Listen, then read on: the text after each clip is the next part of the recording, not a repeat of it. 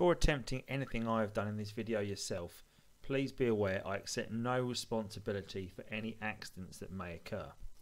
Hi everyone. After receiving a few email requests on how I wired up the motor, I thought I'd make a short video. I will also name the parts that I have used. Here's a rather crude diagram showing where the wiper motor attaches to the power supply and the wires it uses to connect.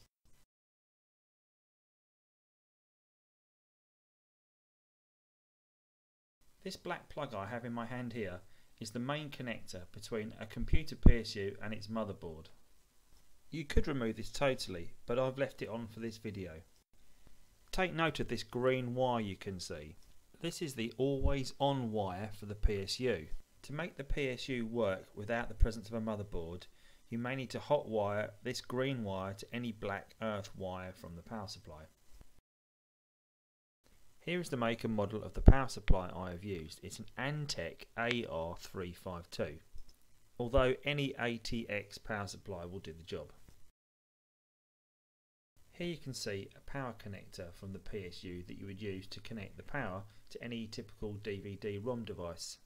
Note that it has a red 12 volt wire, two black earth wires and a yellow 5 volt wire. For my motor to turn at the correct speed, I have to use the 12 volt power supply and one of the black earth wires. You can simply snip off this plastic plug and wire the red wire to one of the wires on the motor and the black wire to one of the wires on the motor. Here's the motor in place. You can see there's a green wire coming off it and a brown wire.